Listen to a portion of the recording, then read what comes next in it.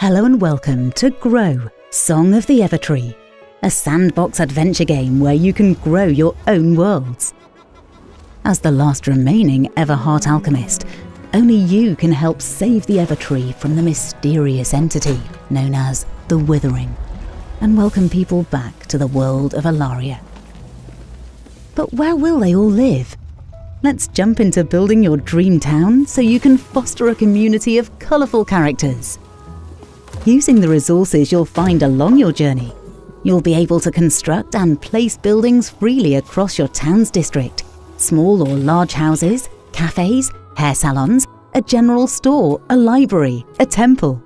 Then try adding different decorations such as gardens, lights or statues.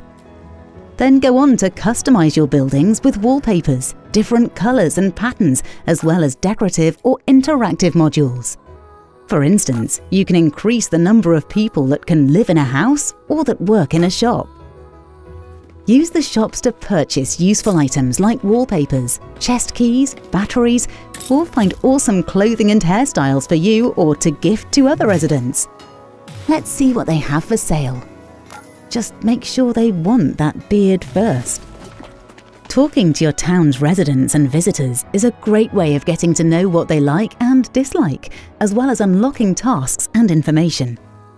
Knowing their likes and dislikes will also help to make sure that they're happy when you assign them to different houses and shops.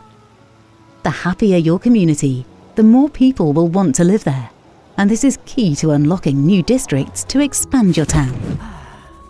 But it's not just your town that you'll have to look after.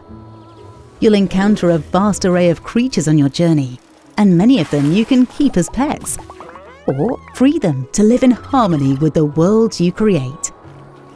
But where do the resources to build this town come from?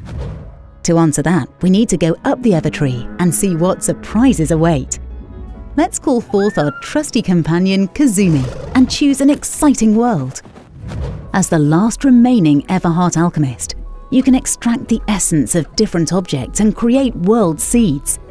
Depending on the ingredients used, entirely new and unique worlds will grow from the world seed when it is planted. Let's fly down to see one of the worlds you created. Oh no! The influence of the Withering is so strong that even the new worlds you created have been partially corrupted. Use your specialist tools to restore nature to your worlds by tending to the land and creatures to remove all traces of the Withering. By doing so, you'll be rewarded with the resources you need to accomplish your goals. Help grow your world and banish the Withering for good with the miraculous powers granted by the long-forgotten Song of Myora. As your worlds begin to grow, new surprises and puzzles will appear. Thank you for joining us today for an exclusive look at Grow, Song of the Evertree. We hope we've given you the tools to create an exciting and unique experience, as unique as you are. There is so much more we'll be sharing with you in the coming months.